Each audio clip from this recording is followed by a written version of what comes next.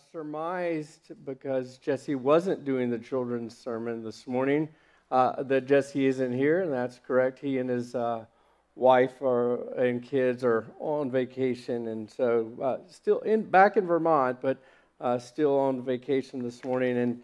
And as you might know, I've refused to ever do a children's sermon.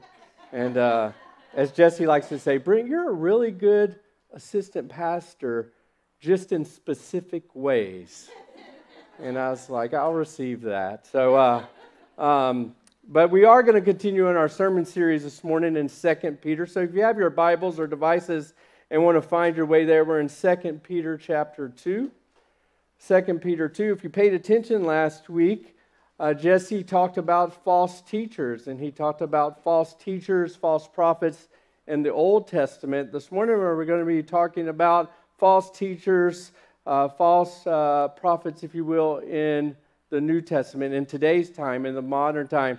So as it is our custom, out of respect for God's Word, if you would please stand, if you're able to please stand. We're going to be reading 2 Peter chapter 2, starting in verse 1, and then we're going to skip the verses that we talked about last week and then jump down to verse 10.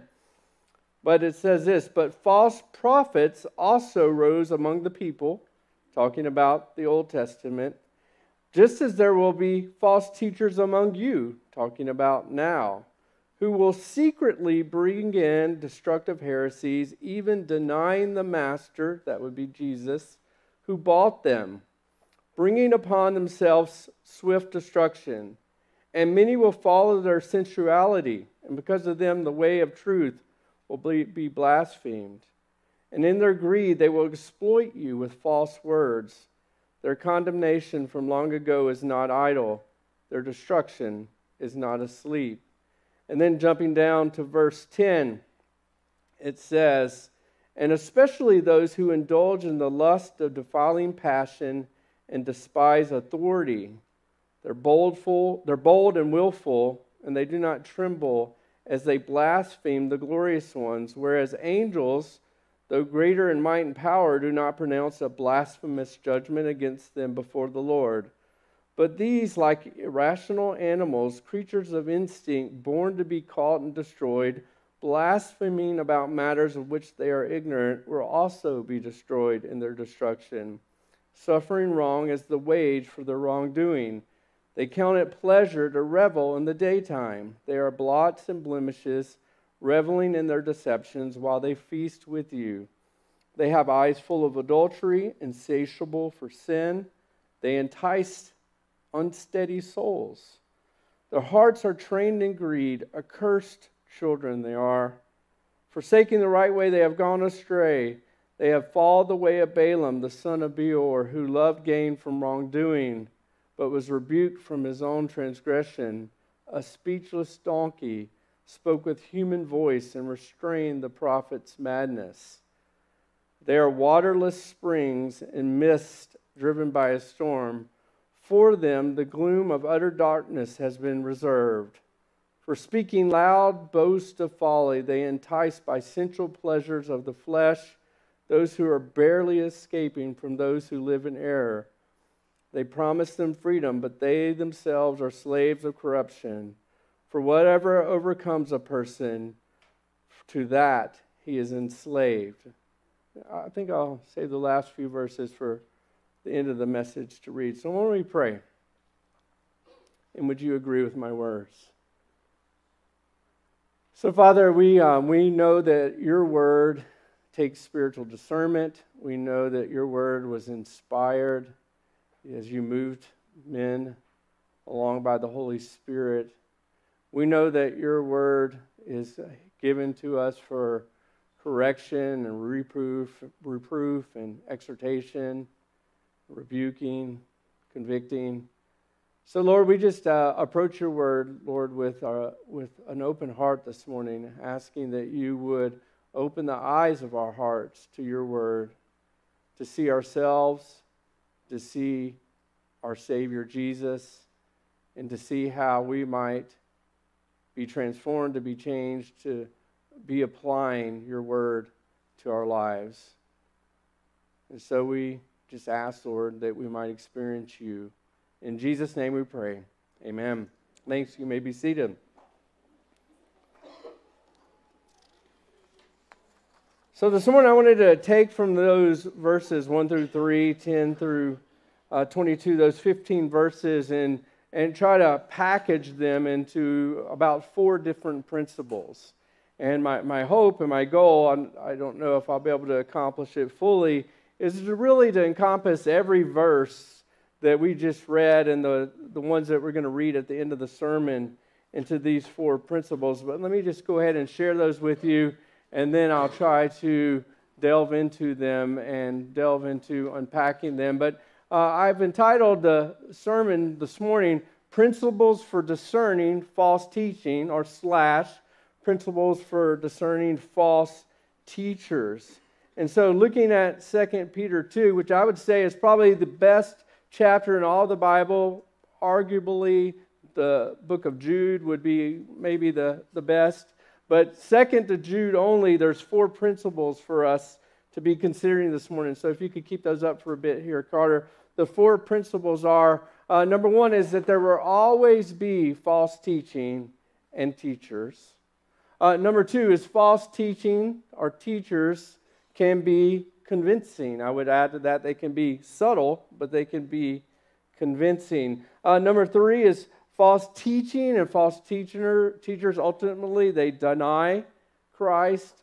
And then a 4th principle is false teaching and teachers, they live by the flesh and they appeal to the flesh. And so those are the principles I'd like us to consider this morning. So let me try to discuss each of those. Number 1, there will always be false teaching and false teachers. You know, Jesus said it. You know, after me will come sheep in wolves' wolves in sheep's clothing.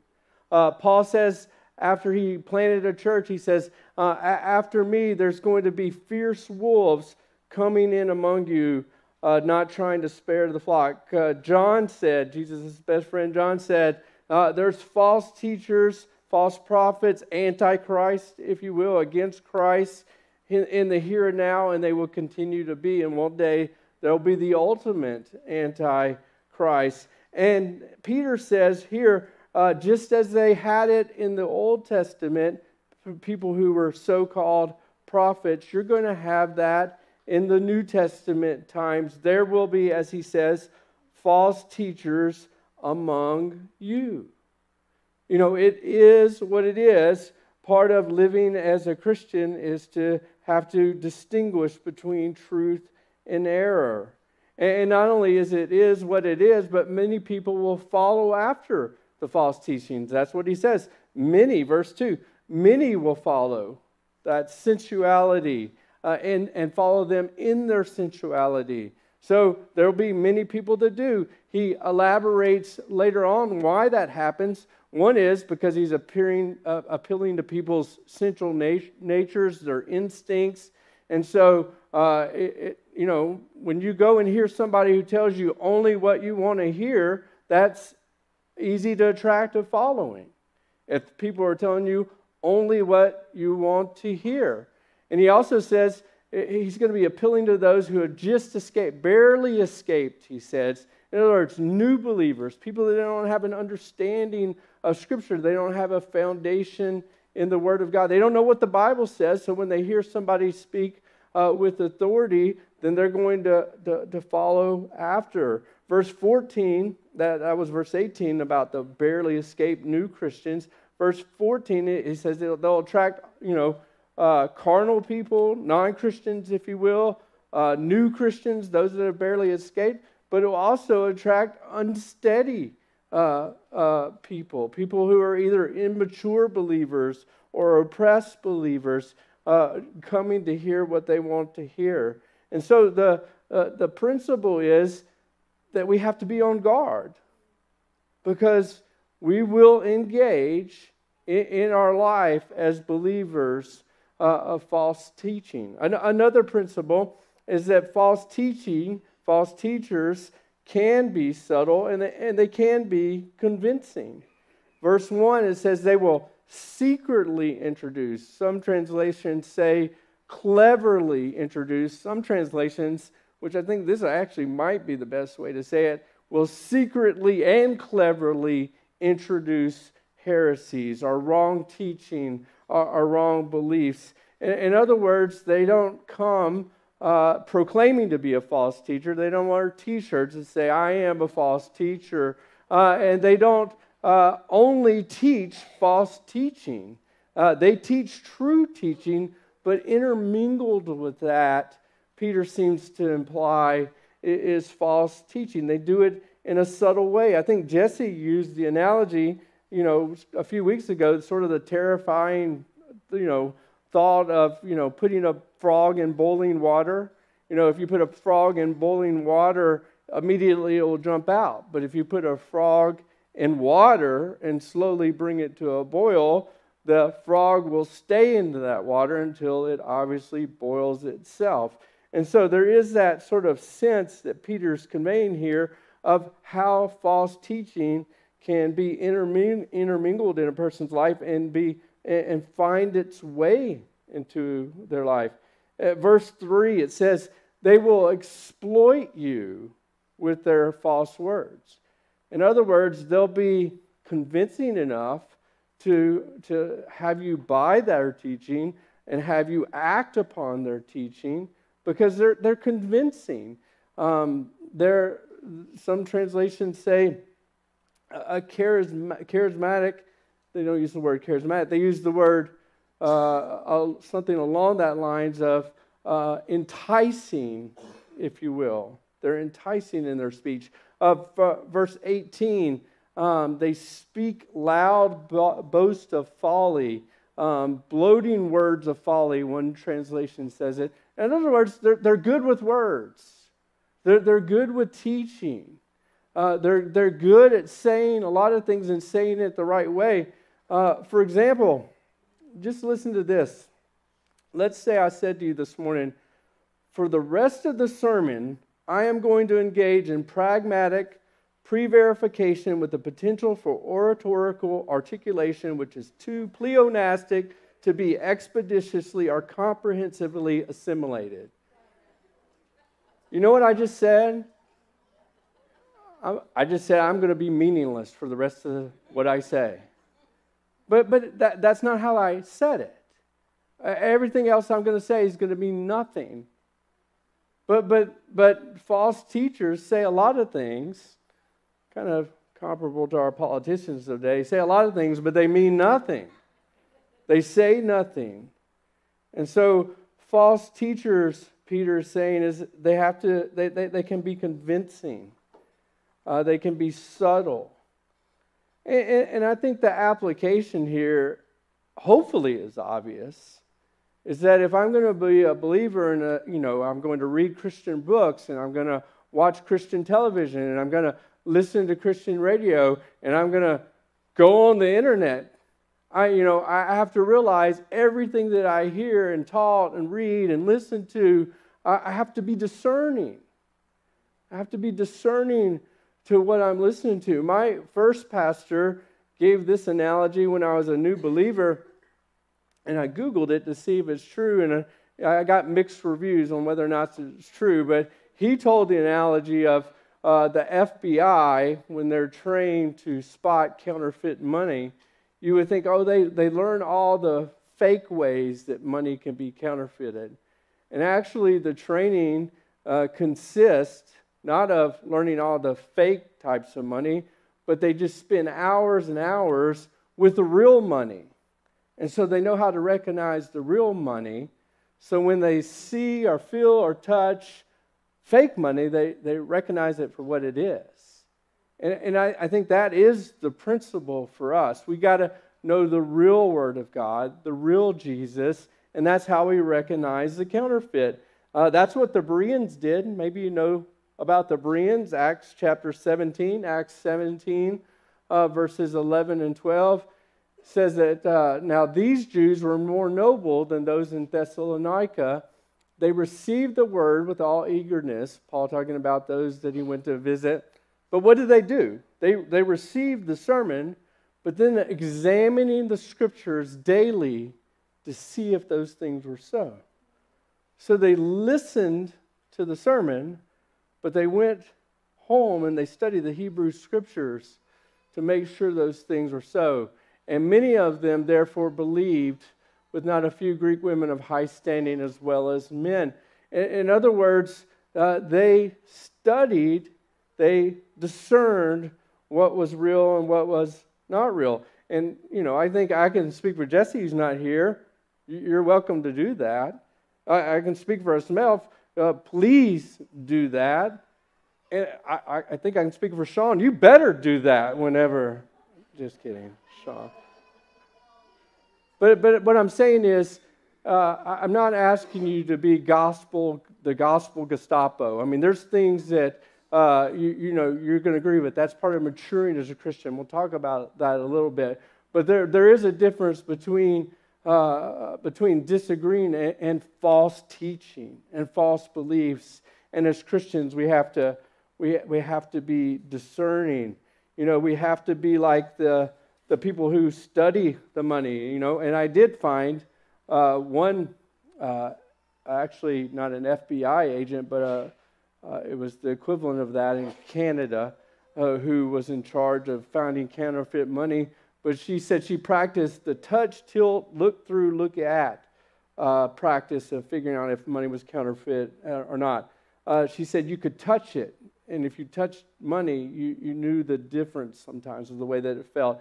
And in the, at least Canadian currency, you would touch it because some areas they have raised print and some areas they don't have raised print. And then she said you would tilt it. And so there's holographic colors in the money, and so if you turn it a certain way, you should be able to see those colors. And then you look through it. We do that here in America. I've seen cashiers do it. You hold it up to a light to look for the water lines, and then you look at it because in the fine images and the fine prints, there's nuances that a counterfeiter really can't do with a regular printing machine, if you will. And so that's what we should be doing with God's Word. We should be touching it every day, tilting it, looking through it, looking at it, knowing what it says. Because false teachers, they're here, and false teachers are convincing. Another principle, the third principle, is that false teachers deny Christ. That's really probably the most important way to identify a false teacher. They might be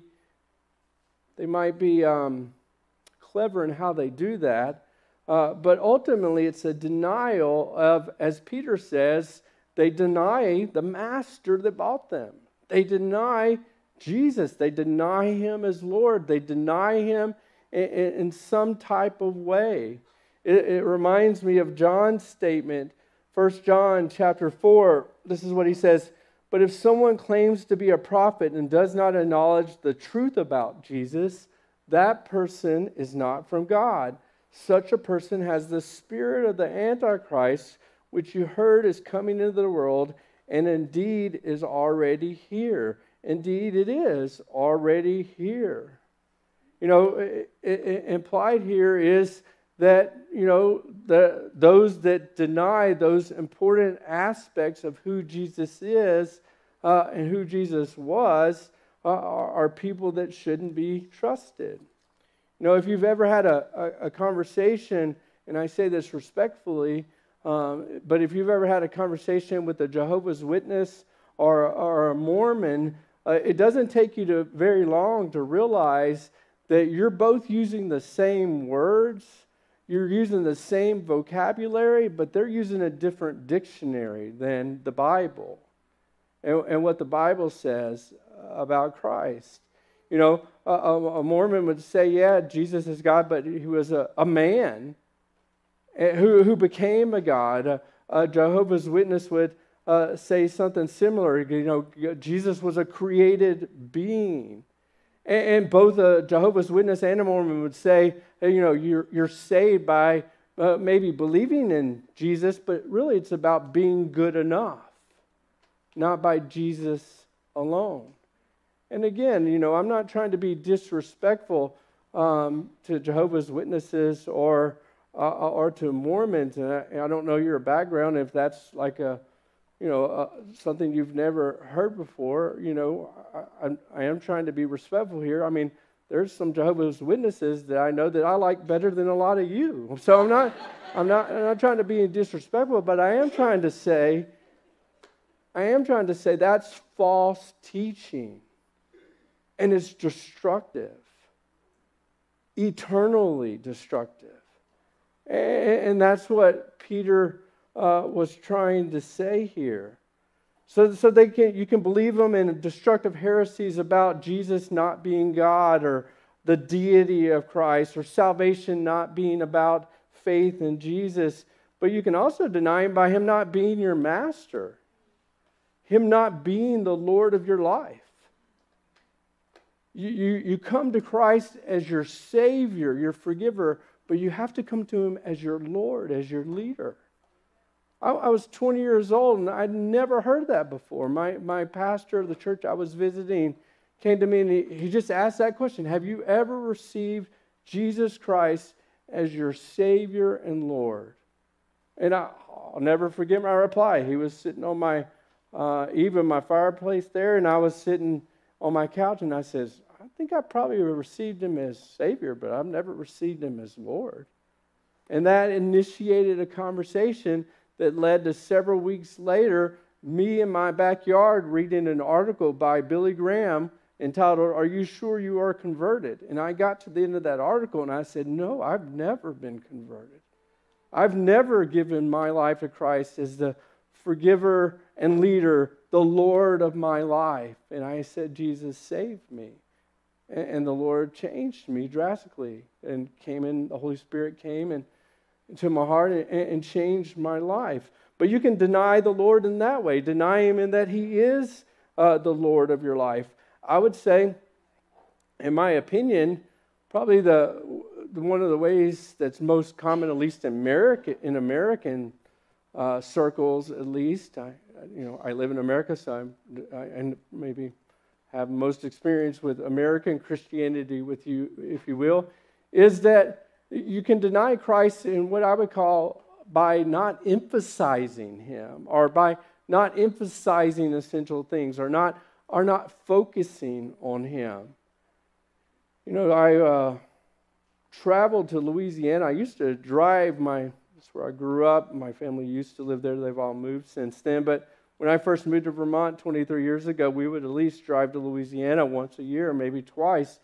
And I'm too cheap to pay for 4 kids and me and my wife to fly. So we would drug our kids, and then we would just drive all the way to Louisiana. So I listened to a lot of radio.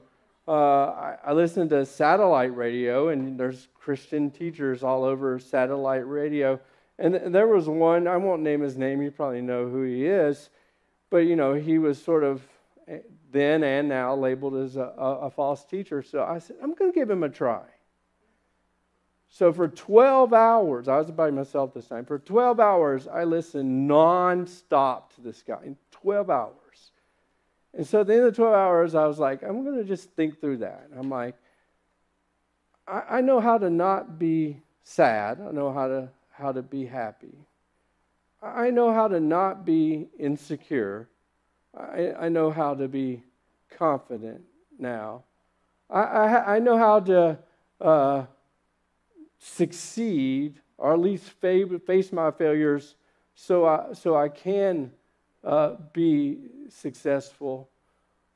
But I don't know that I've heard the answer for my greatest need, which is the forgiveness of my sins. And so 12 hours, no gospel. And so one of the ways that false teachers can deny the master is there's not a focus. There's not an emphasis. And another way is they take some non-essential doctrines, if you will, which I might even agree with them about what they believe about a non-essential doctrine, for example. And they raise it to a level of that's all that they talk about. That's all that they preach about. There's no Jesus. There's no salvation. There's no the essential things of our faith. And so Peter makes it clear here, and I think why he's such on a tirade here.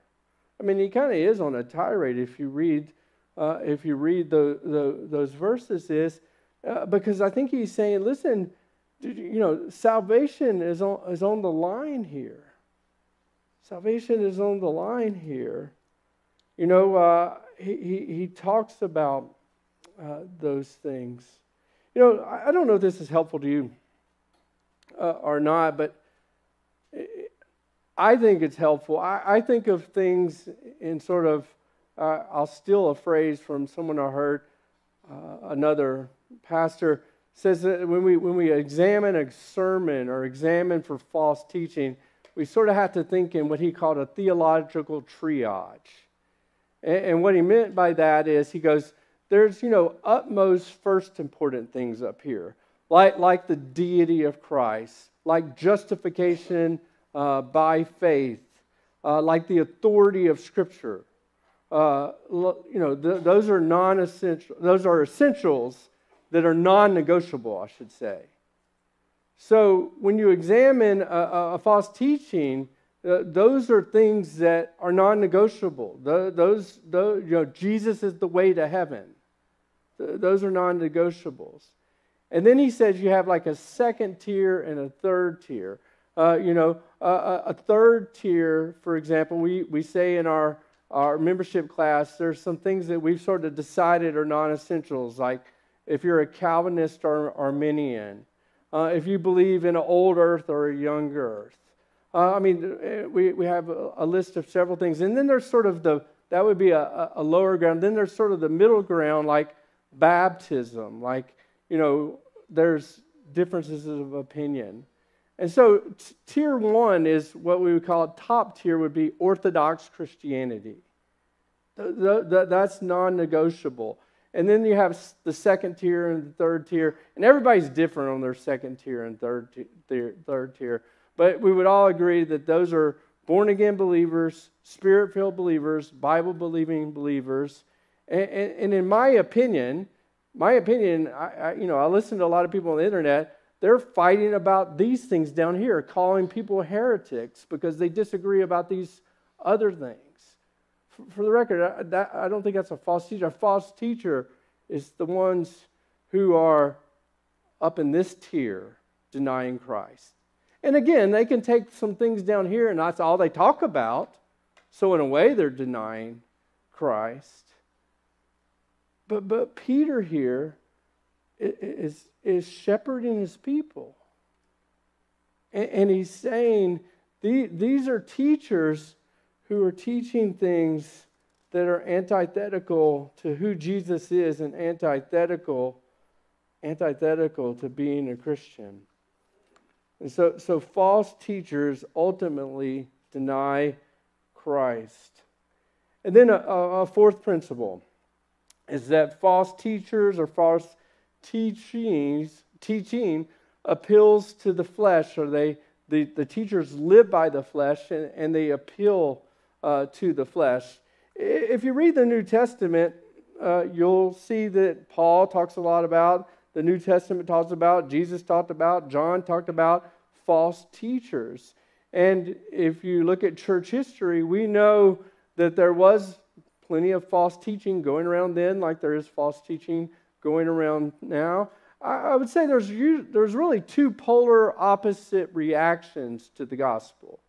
And what I mean by that is the gospel, Christianity, this is what Christianity is. Christianity is that we're saved by grace through faith, not by works.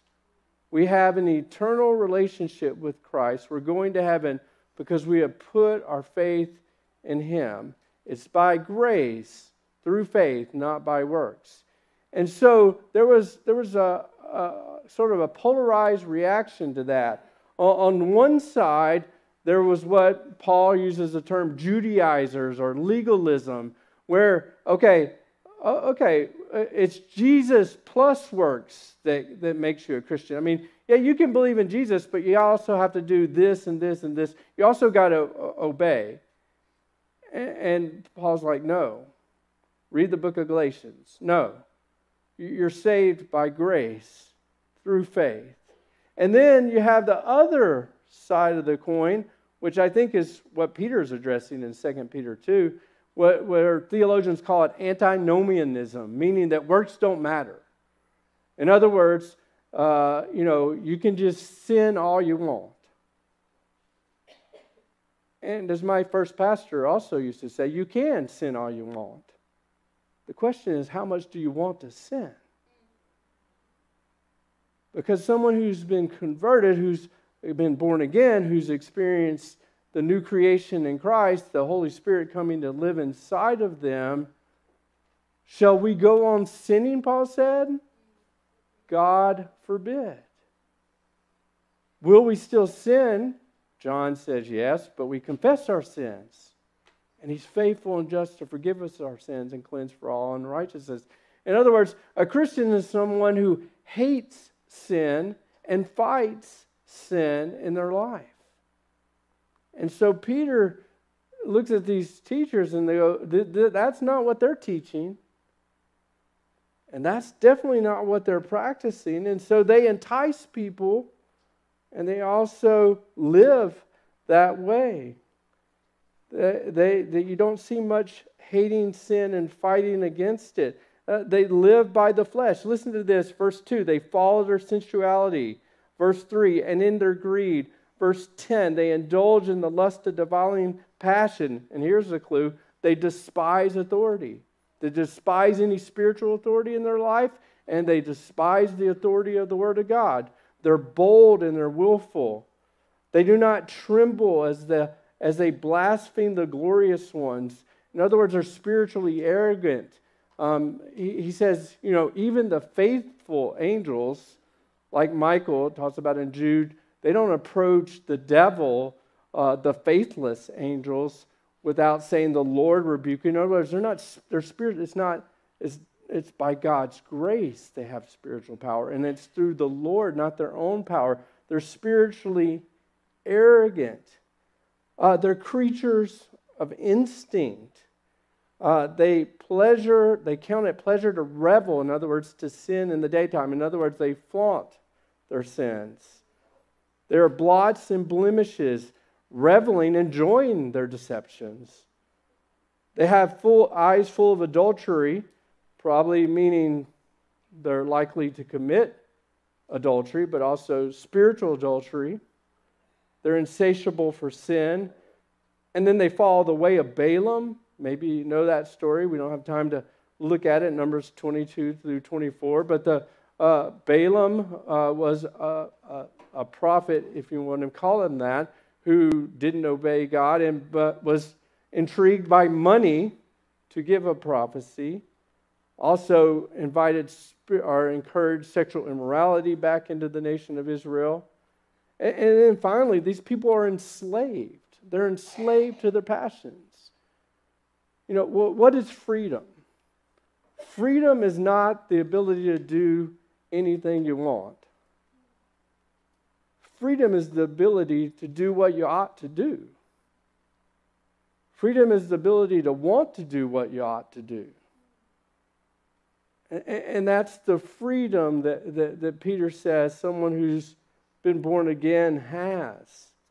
It's very reminiscent of Galatians 5 here, the works of the flesh. The works of the flesh are evident: sexual immorality, impurity, sensuality, idolatry, sorcery, enmity, anger, strife, fits of anger, rivalries, dissensions, divisions, envy, drunkenness, orgies, and the like. I warn you, as I warned you before, those who do such things will not inherit the kingdom of God. We see false teachers appealing to the flesh and living in their flesh. They appeal to sensuality. They're like waterless wells, though. They're like clouds without real rain. They're talking about spiritually feeding you, your spiritual hunger that God put inside of you, but it doesn't work, and it's not sustainable. They're creatures of instinct. I thought I'd introduce to you a couple of members of my family to help me illustrate this. But this is Toby and Ella, and we love Toby and Ella. We like to tell our kids, if we would have had Toby and Ella before we had kids, they wouldn't exist.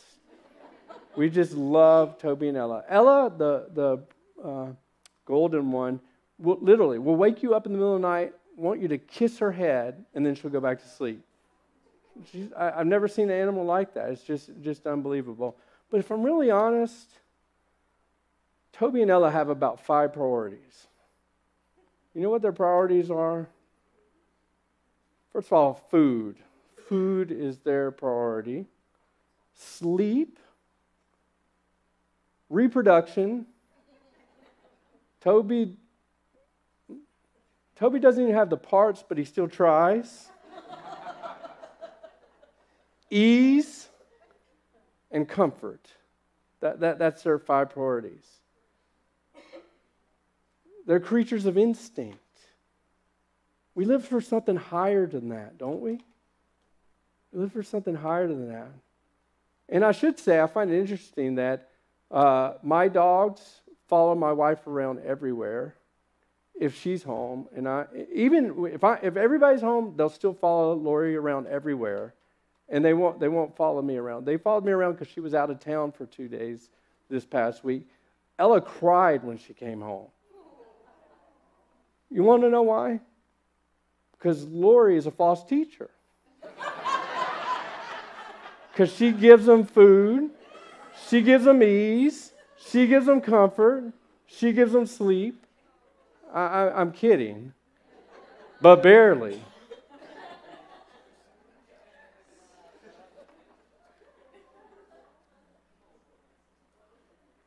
Listen to 2 Timothy 2. 2 Timothy 2. Preach the word, Timothy. Be ready in season and out of season. Interesting words here about preaching. Reprove, rebuke, and exhort. 2 out of the 3 are kind of negative, aren't they? Reprove, rebuke, and exhort with complete patience and teaching. For the time is coming when people will not endure sound teaching, but they'll have itching ears that will accumulate for themselves teachers to suit their own passions, and will turn away from listening to the truth and wander off into myths. It's kind of true back then, kind of true now, isn't it? I was just thinking ironically about these verses here. Don't hear much about the wrath of God, which is the complement of the love of God. But Peter here definitely talks about some wrath, doesn't he here? They'll bring upon themselves swift destruction. Their condemnation and destruction is not asleep. They were born to be caught and destroyed. They will suffer wrong as the wage for their wrongdoing. For them, the gloom of utter darkness has been reserved. Not exactly easy to give to itching ears. We see it today with sexuality. God hasn't changed. God made a man and a woman, and he made the act of marriage sex for a man and a woman in marriage. And so you can find a teacher that doesn't agree with that. False teaching appeals to the flesh, and false teachers also live by the flesh. And so let me end with maybe a big theological question here, but I'll just read verses 20 through 22. And at least when I read this, the theological question jumps out. It says, "For if after they escape the defilements of the world through the knowledge of our Lord and Savior Jesus Christ, they are again entangled in them and overcome, the last slate has become worse for them than the first. For it would have been better for them to never have known the right name of righteousness, and then after knowing it, to turn back from the holy commandment delivered to them. What the true proverb has said has happened to them. The dog returns to its own vomit, and the sow, the pig, after washing herself, returns to wallow in the mire. So here's the question. Are these teachers really Christians? Are they not really Christians? Peter seems to say here they're not Christians, but here's the question. Were they Christians and then they are not Christians? And that, it says at the beginning in verse 2, they denied the master that bought them. And so for the record, how you answer that depends on your theological persuasion.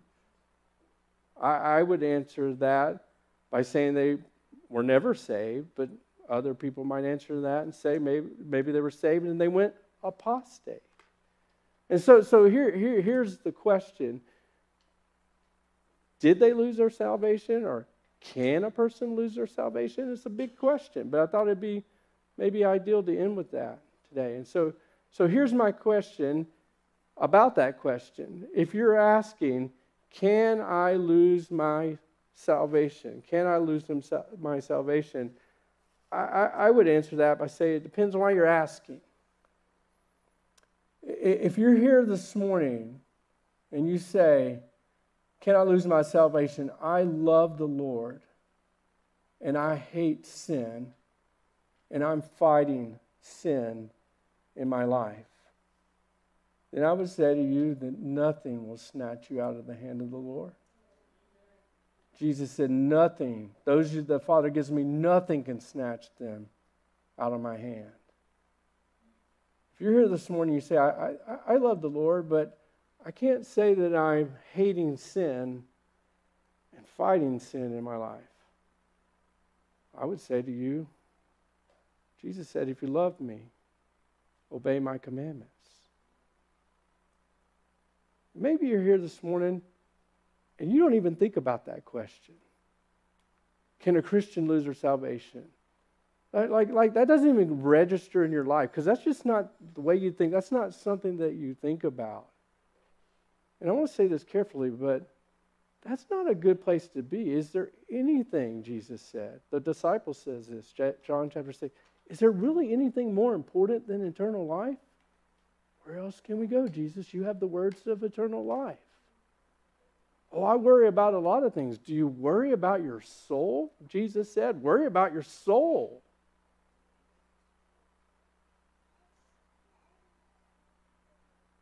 It's about eternal life. And that's why Peter had some strong words for us this morning. Let's pray. The band's going to come up.